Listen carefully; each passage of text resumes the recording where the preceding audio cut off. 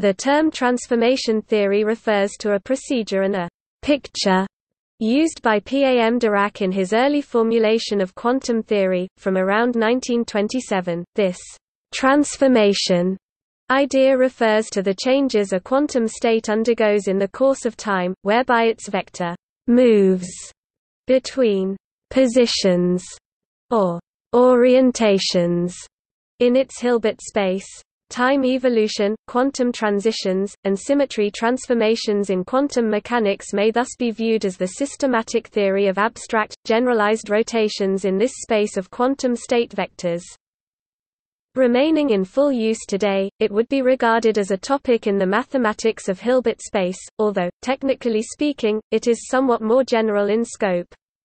While the terminology is reminiscent of rotations of vectors in ordinary space, the Hilbert space of a quantum object is more general, and holds its entire quantum state.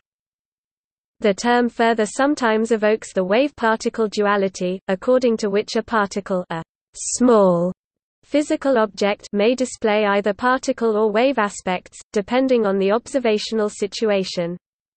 Or, indeed, a variety of intermediate aspects, as the situation demands.